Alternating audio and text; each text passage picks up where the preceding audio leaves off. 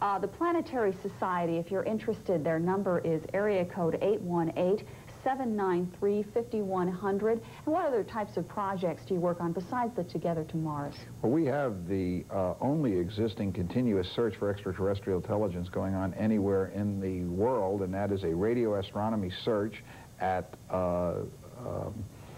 Harvard University.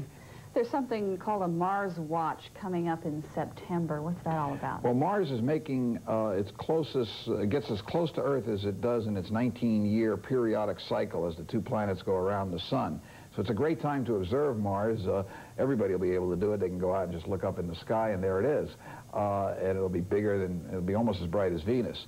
And for amateur astronomers, it's even a better time because they can now really begin to see features on the surface, make scientific measurements, as well as just get the good pictures they've always wanted. Speaking of scientific advancement, you've written a book called Star Sailing, Solar Sails and Interstellar Travel. Now, this is a different way to get around than maybe what we've been thinking of. Yeah, this is the way we see to really go regularly between the planets without using fuel. It's an idea of you hoist a big sail up and you use sunlight pressure to go around the solar system.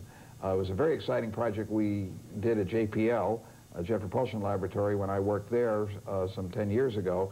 And the idea was we wanted to use it to rendezvous with Halley's Comet. Well, it was a little too ambitious a project for NASA to try, and so it never happened.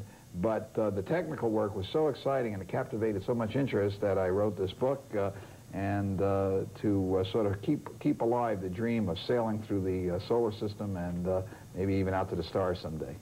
What is it about space exploration that keeps everyone fascinated? Well, you know, it's a combination of looking for the unknown, of wondering about ourselves, our origin, our place in the universe. People have turned to mysticism and superstition for this. They turn to religion for this. They turn to science for it. It's always there. It's present in the human species for all of our known history. It's a uniquely human characteristic. We don't know that wolves wonder about their place in the universe, or that fish have this sense of wonder about themselves. That's a human characteristic, and I think it's manifested in many ways.